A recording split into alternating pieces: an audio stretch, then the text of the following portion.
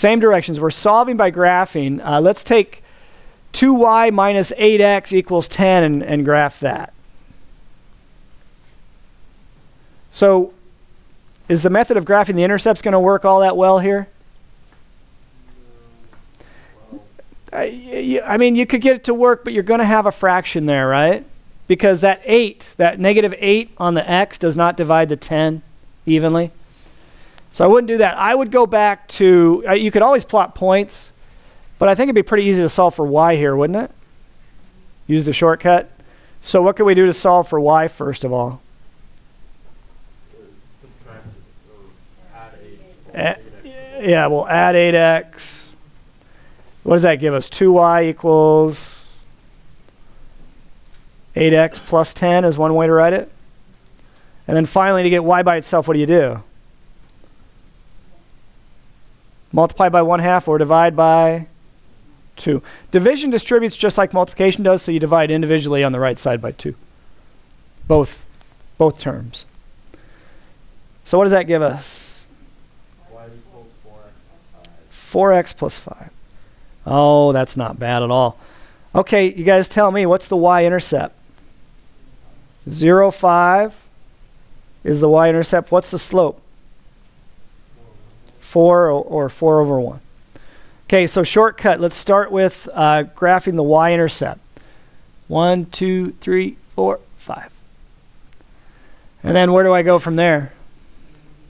Yeah, you could go up what? 4 and over 1. So 1, 2, 3, 4 and over 1. What's an alternative to that? You go down 4 and down 1, right? Because negative 4 over negative 1 is the same as 4 over 1. So we could go, to put in a third point, we could go down 1, 2, 3, 4, and over 1.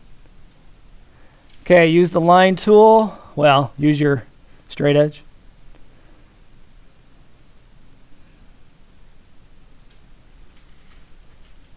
I don't know where the intersection point's going to be, so I'm going to go way down here.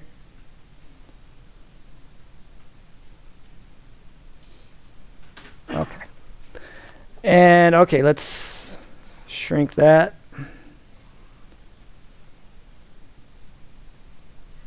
And let's look at the other equation. Y equals 4x plus 2. Well, that's tailor-made for the same technique, right? What's the y-intercept? 0, 2, and what's the slope? 4. That should be a red flag right there, but let's pretend like we don't notice that.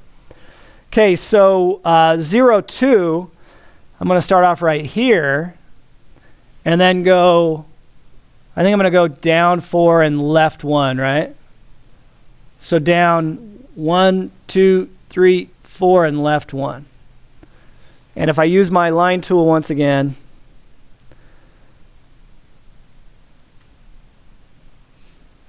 through these points,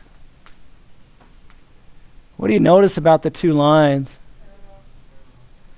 Now you might have noticed that before we even finished because they have the same slope, right? So if a solution occurs at an intersection point, is there going to be a solution here? No, no solution. So the lines are parallel.